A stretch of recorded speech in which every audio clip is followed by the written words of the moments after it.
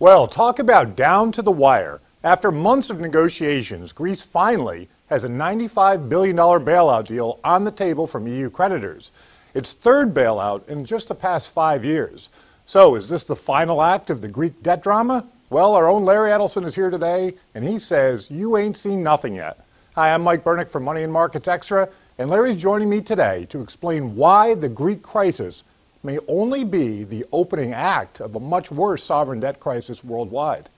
Hi, Larry. Thanks for joining us today. No problem, Mike. Thanks for calling on me.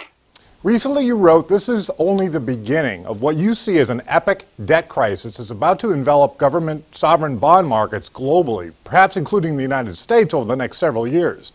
Give us the details on your forecast, Larry.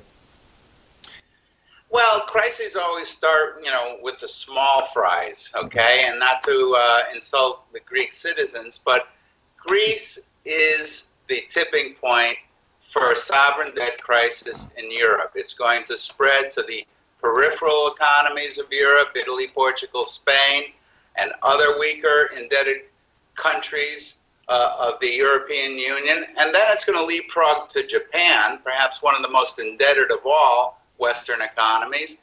And then, I'm sorry, but Washington will get hit as well a few years from now, possibly as little as 2 years from now, because compared to even Japan, we're actually the worst debtor in the world. Right. So you expect this to be all-encompassing.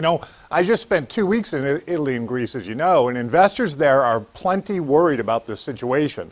But you expect the crisis to spread far beyond Greece and hit a lot of other countries. How soon? What's your timeline for this? Well, it's been building momentum over the last couple of years or so, and Greece is really now the tipping point. That's going to lead, as I just mentioned, to other countries in the European Union. There isn't one of them, such as Italy, Portugal, Spain, Cyprus, that can pay its debts. The problem here is the European leaders are saddling more debt upon indebted countries. The latest deal with Greece, they rammed the terms down Tsipras's throat, and he in turn has to go back home and really become a traitor to his own people and try to ram it down Parliament. And all it's going to do is contract the economy more, these harsh austerity measures, and settle more debt on them. So, a 2-year-old with a calculator can figure out that this isn't going to work for Greece. It's not going to work for Italy, Portugal, Spain, Cyprus, and ultimately for France as well. Right. But we have the same problem in Japan.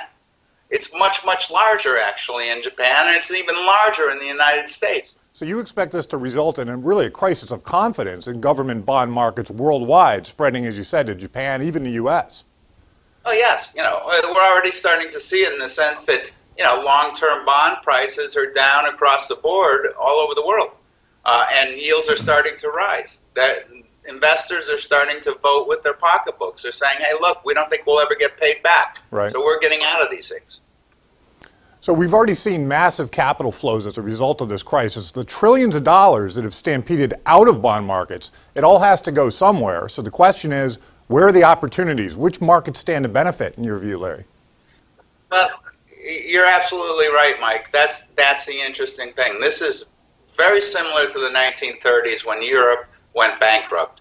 The other side of the depression story that no one ever seems to tell you about. Europe went bankrupt back then. It sent trillions to the United States into our stock markets, even though we were in a depression. The money has to go somewhere, as you just said. And the U.S. equity market long-term, I've been saying all along, is very, very bullish. Not so much due to corporate profits. We have some great companies. We have great corporate earnings compared to the rest of the world. But the predominant force is the $150 trillion of investor capital that's circling the globe looking for a safe place to go. And in the end, our markets represent the deepest, most liquid markets out there and the last bastion of capitalism. Right. Yeah, so I expect, long-term our market to do very well. Right. We've already seen it impact our stock market here in recent years, which has driven some really big gains in the S&P 500. What do you see as the next follow-through, the next chapter here?